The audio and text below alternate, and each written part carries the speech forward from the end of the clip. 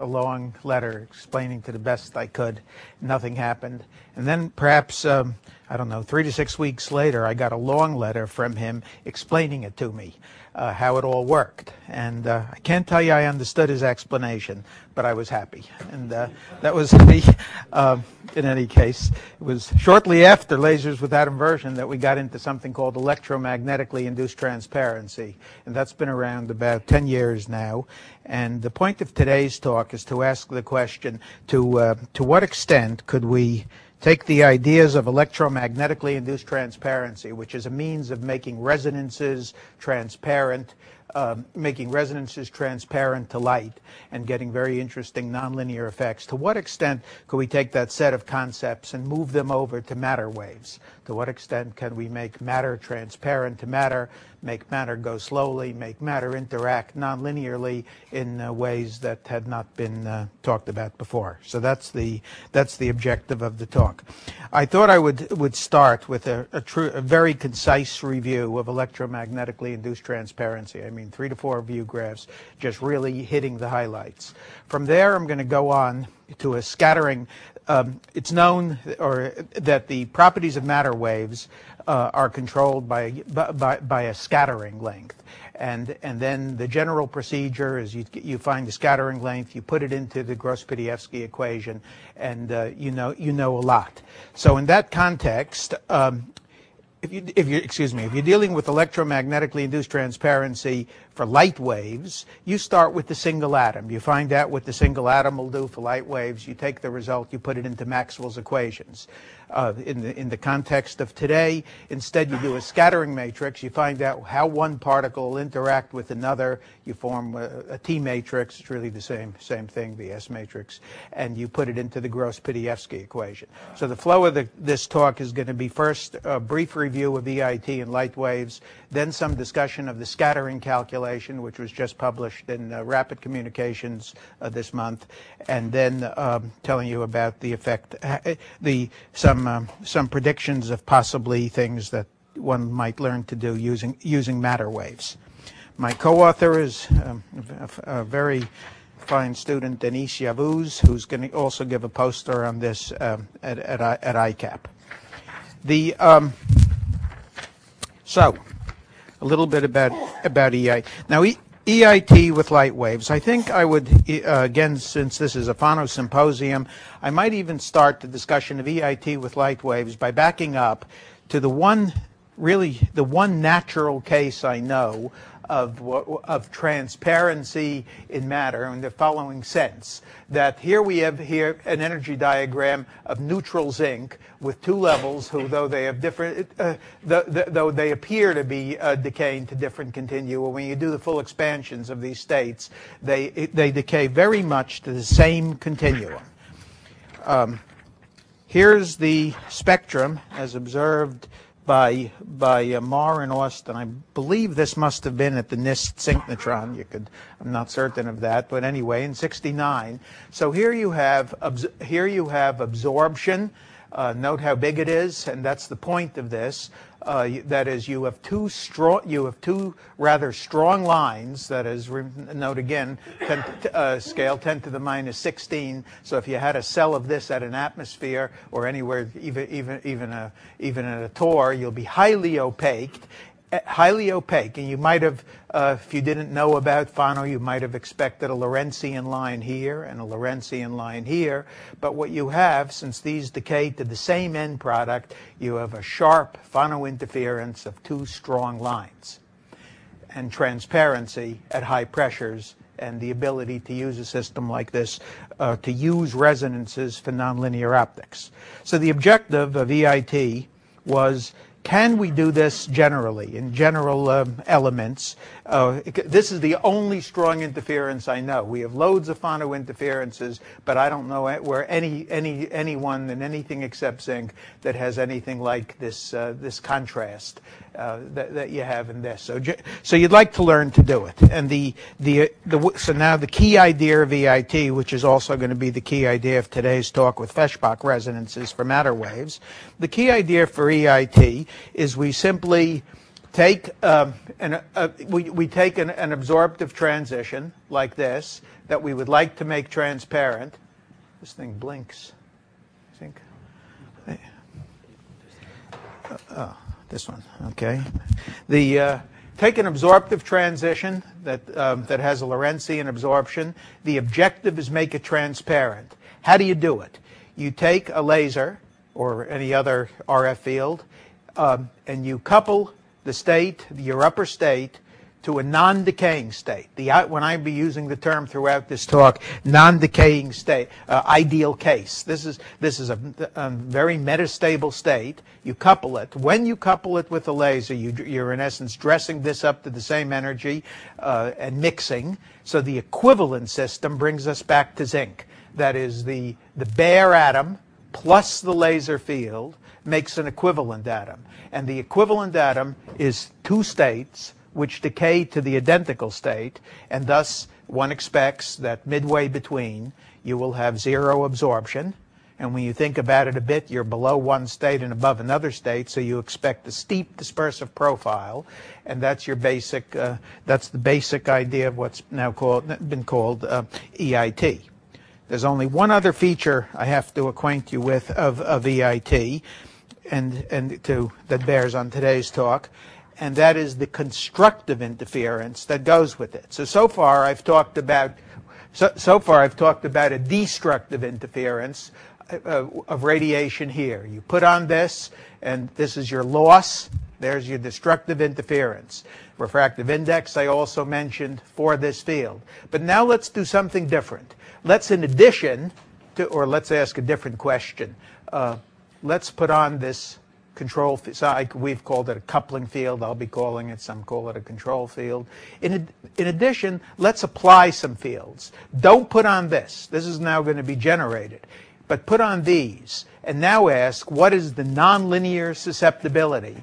Or equivalently, by the way, it turns out to be identical. Ask what's the gain of a laser without inversion. But put on these fields. And now you find that the chi-3, that is this very resonance, which is causing destructive interference here, is causing constructive interference for this process here. And that's key to the utility. And the last of the what I call review or EIT in light, really you don't have to get much out of this. This view graph is supposed to say it works. It really does. This was a PRL first, and then the more numbers are better in this one in optics letters. Nominal 100% conversion at CW power levels from 233 nanometers. These are color-coded depletion from 233 to 186. So you could do nonlinear optics that you could not otherwise do, thus giving you one motivation for EIT. Now there is slow light and low light level nonlinear, and there are many others now. So with that background, once again, the theme of this talk is how much of that could we apply to cold atoms, and that's what we're really going to talk about. And the resonance that we deal with in cold atoms is a Feshbach resonance discovered at MIT by, I don't know who was first, the Ketterle group, and then Carl Weinman and his people sort of very few years ago, I believe sort of the same time scale. But in any case, what is a Feshbach resonance? Let's take a situation where you have two different potentials, and let us have one potential and some kinetic energy for a free atom out here, and tune a magnetic field so the particle who's coming in is at the same energy as this state here. And this is called a Feshbach resonance, and I'd like you to think about it just as if we had an electron, a beam of electrons coming in resonant with that thing I was calling an autoionizing state. So an autoionizing state to a beam of electrons in the electronic structure is a Feshbach resonance, the same physics over here. And it is known, and I'll summarize it as a result of a scattering calculation, but it's also known that, well known I should say, that the profile, if you now vary this energy of this incoming beam vis-a-vis the perfect zero over here. You only have one channel open right now, nothing else. You could only have elastic scattering. You have a Brett-Wigner profile of elastic scattering like so, with the scale of the cross section is the Broglie wavelength square for this very large elastic scattering cross section. So I bet you already know, if you haven't heard of this previously, what the idea is going to be. The idea now, of course, is let's take this situation where we have a resonance. We've tuned this up with a magnetic field. Let's put on an RF field that couples to a perfectly stable molecular state. Now, if you have heteronuclear, different, that's the right word, anyway, heteronuclear, two different nuclei, you could put on, there'd be a dipole moment, and you could put on an RF field like this. For now, if we're working like with rubidium-2, this field would be replaced by Raman coupling. You go up here to a particular electronic state and back down, two-photon Raman coupling. I'll be showing such Raman coupling as a single coupling field. And now you say to yourself, with the motivation, as I got into this somewhere around January, was let's apply a field, and what I expected to happen did happen. It would split this state into two states, and the incoming beam would be in between, and the result of the calculation I'll show you is now the dashed line, the Brett-Wigner profile, is replaced by this quantum interference profile. So let me pause, be sure you have that, because there's a lot more to say. But the key idea of creating the interference is, once again, put on an RF field from the resonant condition to a stable molecular state, thereby splitting the state and creating a quantum interference. And remember the difference sort of previously with EIT, we were talking of an interference for light. Here we're talking about an interference in the scattering cross-section for an incoming electron beam at this energy. I'm sorry, incoming atomic beam. An incoming atomic beam at this energy. Okay? This is like these Feshbach resonances where the scattering light This vanish. absolutely. Wasn't the title? Yeah, this is still the title of this. His subtitle is Feshbach resonance. Right. What we're doing is taking a Feshbach resonance, taking what would be a perfect Feshbach resonance, the dashed curve, and applying this coupling field such that the dashed curve becomes the solid curve. So it's a Feshbach resonance exhibiting a quantum interference. Now, I think maybe it's as easy to explain. That was the motivation. It's easier this way than with formulas. But it became clear there was a more interesting problem to solve. And they'll be showing you that in a moment, but I might as well introduce it here. Instead of having this guy be perfectly stable, let's just solve it's no harder really to solve the more general problem where this state lies above and also has a Feshbach resonance. And here's a better diagram of that. So you see that. So this is now going to be. You'll be seeing this right-hand diagram occasionally as I go along here. This is the problem that I'm solving, the results of which we'll then put into Gross-Pedievsky to see the consequences.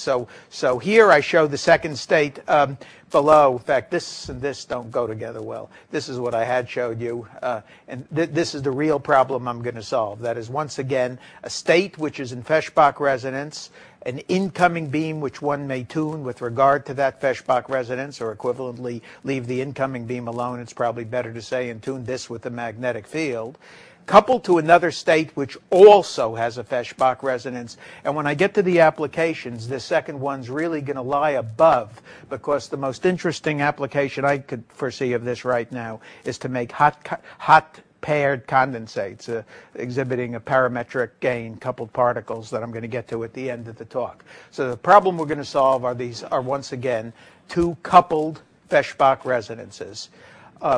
I wasn't as familiar as I might have been when I started this in January and developed the scattering.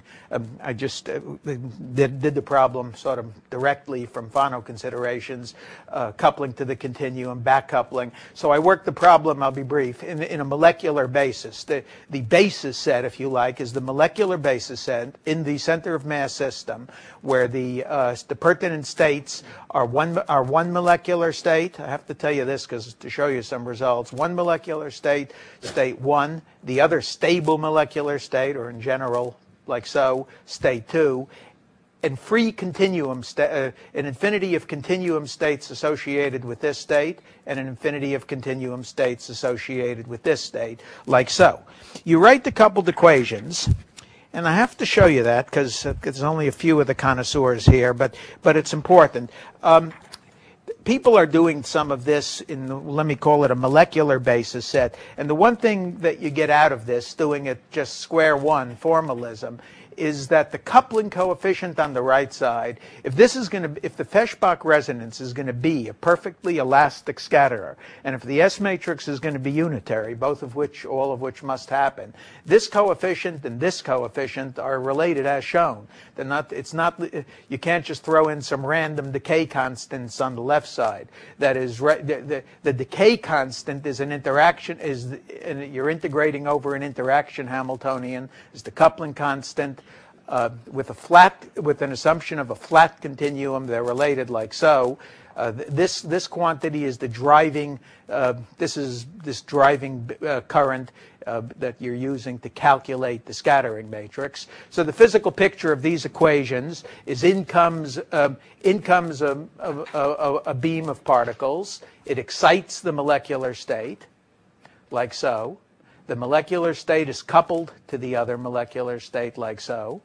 The second molecular state both decays out to here and is coupled back to the first state, and you have the free particles that are generated. Now, the reason for going through that, and I'll show you the answer, to be very brief here, is we're after a parameter called the scattering length. That is an effective size of an atom, which is the asymptotic value of the wave function at small k. And it's that parameter that normally goes into Gross-Pidievsky. We're going to be putting in something a little bit different, but very close to that parameter, which comes from the scattering matrix. So here's the answer. And then I have to tell you, about a month or two after I submitted it, I found I could get I'll say that first, then come back to the answer. I found that I could get this answer there's a paper out by John, who speaks tomorrow, John Bohm, and Paul, for laser-assisted collision problem that involves a laser and photoionization. Their problem does not involve Feshbach resonance at all, though you could interpret their problem in terms of sort of a man-made Feshbach. Anyway, it's a very related problem, and most important, I could get my answer from, except for the time-varying features that I'm going to show you, excepting for my time-varying features, I could get my answer by certain changes of variable in their paper. Now, normally you feel bad when you find your answer in somebody else's paper, but truthfully, I was sufficiently unsure of myself in this problem that I was very happy to find my answer in their paper. In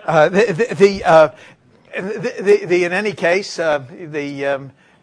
this now is, you can't make too much of this, except it's scattering matrix elements, which the matrix is unitary. That's very important. That says the particles coming in here are either elastically scattered or inelastically scattered. These are background phase shifts, like so. And now you could use that scattering matrix with the normal definition of scattering length to obtain a complex scattering length. I show you very quickly, finish up the consequences of the single atom calculation, and then I go on to the matter waves, the Gross-Pidievsky. So, the consequences of this scattering matrix calculation, once you have a scattering matrix, once again, you really have everything. You have the interference I've already told you about that would have gone to zero. But now remember, I've done the more general problem where we allow for Feshbach decay here and Feshbach decay here. So now we're interested, and this is what's going to matter in the applications. What's the elastic? and what's the inelastic. Say that, be sure you have that. Elastic, you're going to put in a wave. How much of it is going to scatter as an S wave at your same energy that you put it in? Inelastic means how much is going to be translated by this RF frequency. And so you know where this is headed. If this RF frequency lies, let's pretend you go up instead of down. If the RF frequency is a gigahertz, which sort of fits these things, then a gigahertz of energy takes a condensate that has an optical wavelength and moves it to a condensate, I think the 15 angstroms, something like that. That is a gigahertz of energy in terms of condensate momentum, creates high momentum and very short condensate wavelength, and that's where this is headed. In any case, you get rather straightforward expressions for the elastic cross-section and for the inelastic cross-section, where these are all very sensible parameters. The k-vector of the incident beam, the decay rates from state 1 and state 2, the coupling frequency, and most important, in the equivalent in the EIT, remember the nonlinearity or the gain was constructive. It turns out here, as you see, that you have a destructive interference in the elastic cross-section and a constructive interference in the inelastic cross-section, and you have ability to adjust, even staying on line center, you have ability to adjust these values of how much you would like reflected and how much you would like translated in energy. The other thing that's interesting and might find use, and there are others, there's a the Mackey from Finland has a paper. This one's just come out in Rapid Communications. He has one in press that's in the same spirit. It's on the Los Alamos server.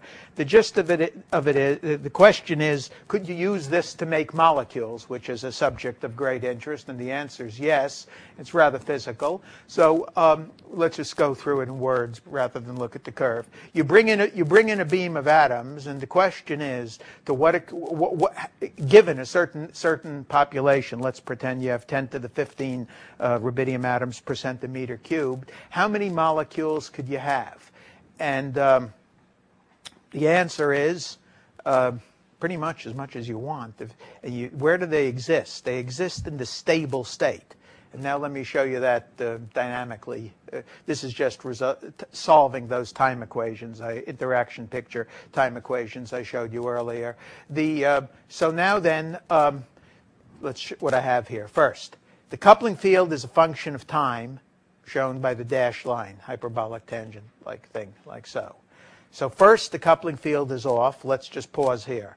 The coupling field is off, and in arbitrary units, you have a certain population in the molecular state. The true numbers there are, just from memory close, at 10 to the 14 you have between 1 part in 10 to the 3 and 1 part in 10 to the 4 in the molecular state, in real numbers. Now you bring up the coupling field. Watch what happens. I'm going to tell you the ideal case. Let that guy be 0, dead 0. The population in this state goes to complete 0. No longer any population here. Instead, the population resides fully here in the stable state. This guy over here. Here, because this is 01, you see it coming down. So once again, this is a means, and I don't know, there may be other ways to do this, but this is a means.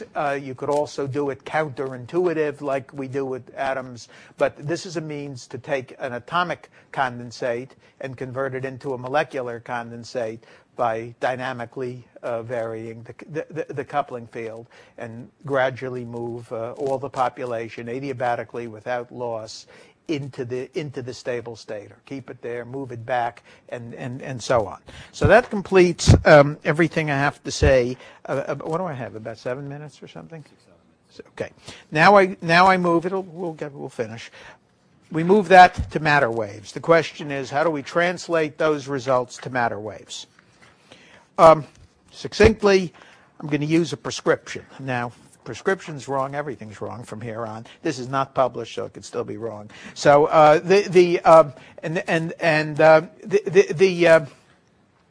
But I get this prescription several ways that converge by working with molecular states or doing what I'm going to tell you.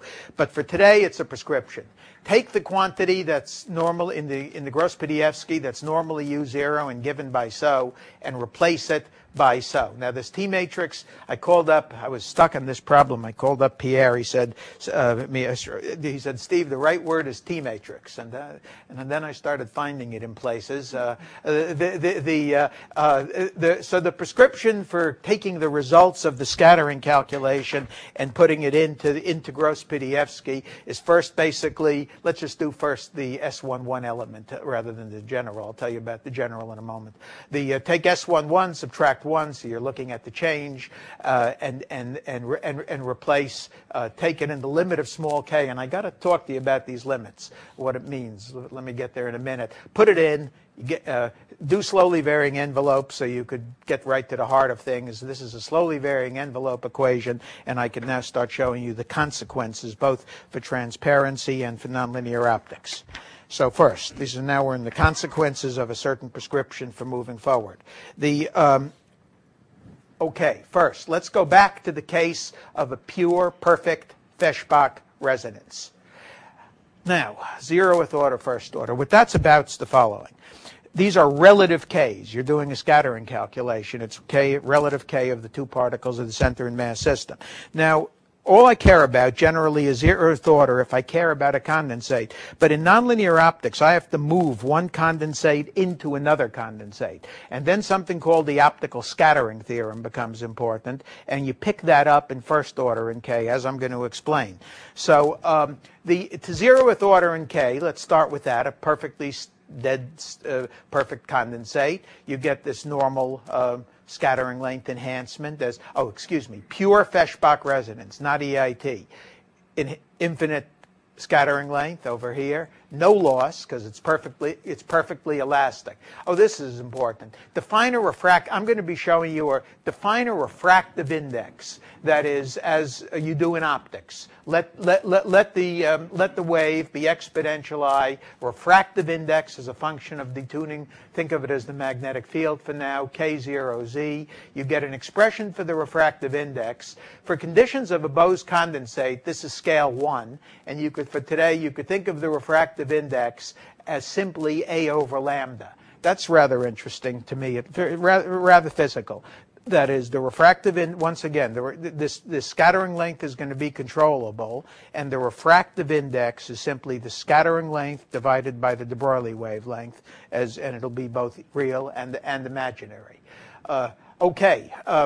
For a move, instead of saying 1st order of K, that says that, interacting condensates. Real part looks the same, but the imaginary part is huge. Remember, if this is 1, you're dead. You have complete absorption in 1 de Broglie wavelength. You want that number really small. To get a millimeter, you want 10 to the minus 3 or 4.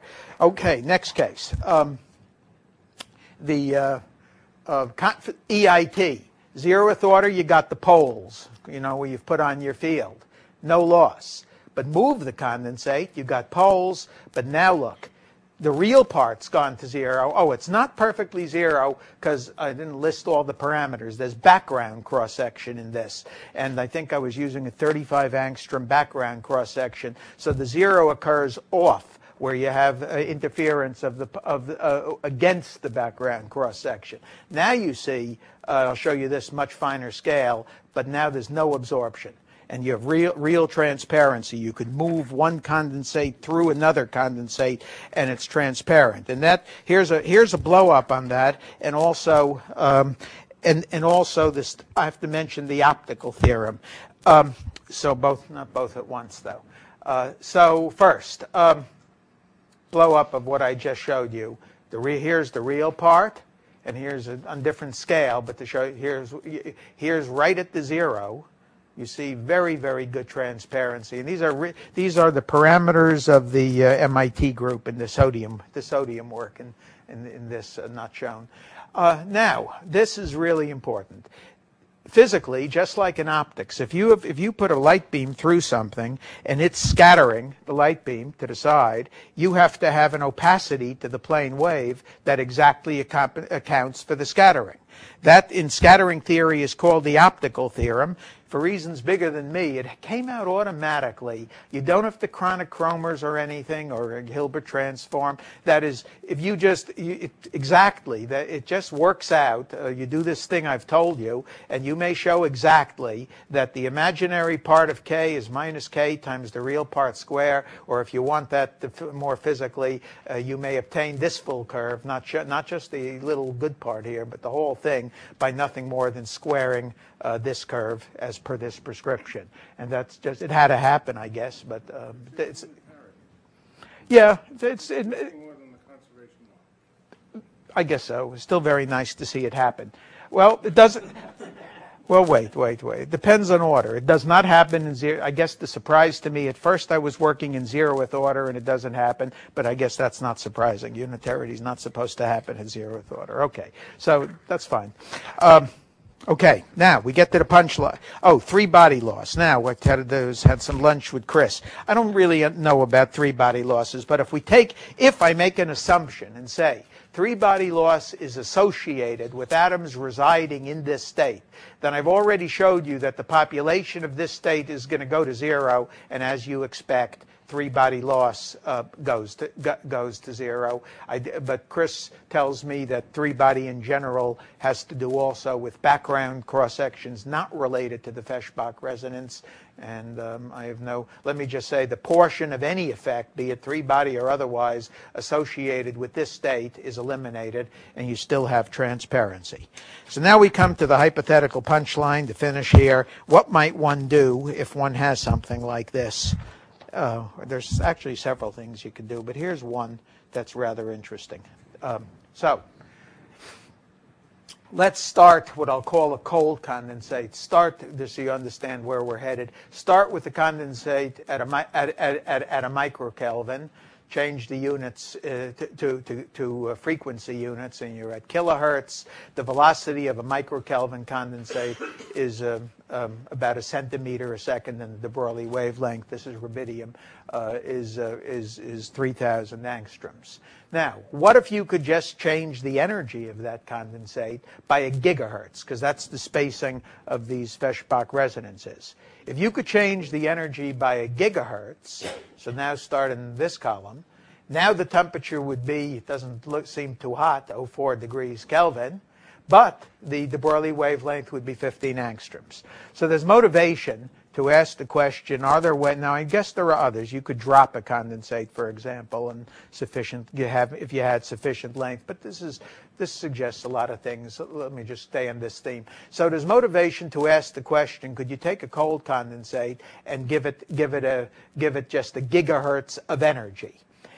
Well, started that way and calculated the amount you scattered. You could get it all. It's not hard to put in a condensate here and throw it off as an S-wave condensate at perfect unity efficiency, perfect current efficiency, like so. But then something more interesting came along, the question of making a parametric oscillator. And it seems to work. So let me describe that one to you as my last topic. I've been showing you this like this, but now I want to switch from a relative coordinate frame to a lab frame, and the diagram becomes very much like you do with nonlinear optics. That is, the incoming beam is now viewed. I hope I'm making myself clear. You have an incoming particle beam, which is and here it comes, both from the to conserve. I must conserve both energy and momentum, and I'm explaining these one at a time. Let's just not do them both at once. Let's look at energy first. So you have an incoming particle beam. You have an incoming particle. The other incoming particle beam was going to come from the other direction. You're going to translate it in energy by this whooping. This is nowhere near scale. These two together would be way down here, almost nothing. You're going to translate it in energy by a gigahertz up here, and you're going to generate signal and idler parametrically. So the physical process here, you might then use this to make squeezed atom beams. So once again, this is in our language pump of an optical parametric oscillator. You're going to come in here and you're going to pump it at this frequency, and you're going to have exponential gain at the signal and idler. So this is your energy conservation. Momentum conservation is so, like shown, that is pumps coming in like this. Notice it says photon momentum neglected. That's really in condensate. The photon momentum of this 1 gigahertz, that's a wavelength of like 10 centimeters and or more. And at 10 centimeters, you're going to be doing this experiment on scale a couple of millimeters. You could forget the photon momentum. This is, you know, you don't dare do stuff like this in optical nonlinear optics. So you could forget the photon. It's just so small, it just doesn't matter that it's not. There'll be a little recoil, but so what? And in any case, so this is your conservation of I got it, momentum and energy, and then this is simulation of those equations. Like so. This is the last few graphs. So now you have coupled equations for a backward wave oscillator, just like we used to make in nonlinear optics. Signal, idler, loss computed by the for the coupling coefficient, it's now T21 divided by K in zeroth order, like so. So anyway, this is your EIT. Your EIT is getting rid of the loss. I'm sorry, wrong curve. EIT is getting rid of the loss. It's causing a constructive interference in the gain, like so, and the gains for the seem very large. The one flaw in this so far is there's a lot of loss at the pump, so you'd have to put it in from the side. But in any case, in principle, it's certainly possible. So thank you very much. That was an awful lot.